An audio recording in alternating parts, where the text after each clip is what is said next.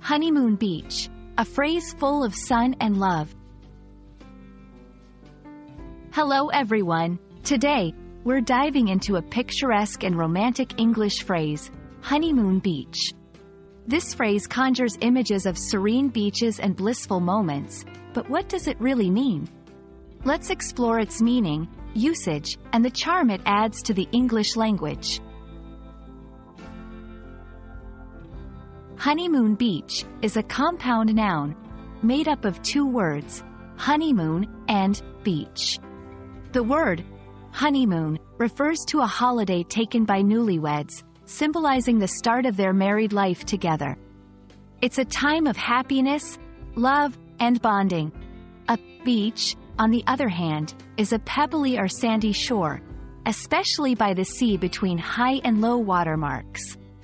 Together, these words create a vivid image of an idyllic beach where couples, especially newlyweds, can enjoy a romantic and peaceful time.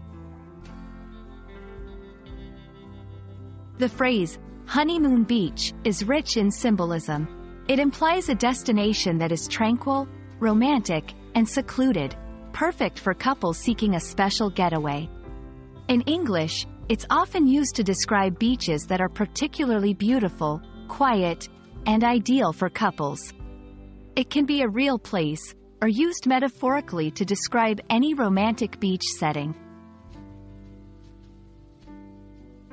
Let's see how honeymoon beach can be used in sentences. They spent a week at a secluded honeymoon beach, basking in the joy of their new marriage.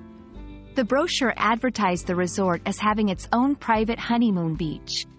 For their anniversary, they returned to the honeymoon beach where they first fell in love. Honeymoon beach is more than just a phrase. It's a representation of love, serenity, and the start of a journey together. Whether you're planning a trip or dreaming of romantic destinations, this phrase captures the essence beautifully. I hope this video has illuminated the charming phrase for you. Until next time, keep exploring the beauty of the English language.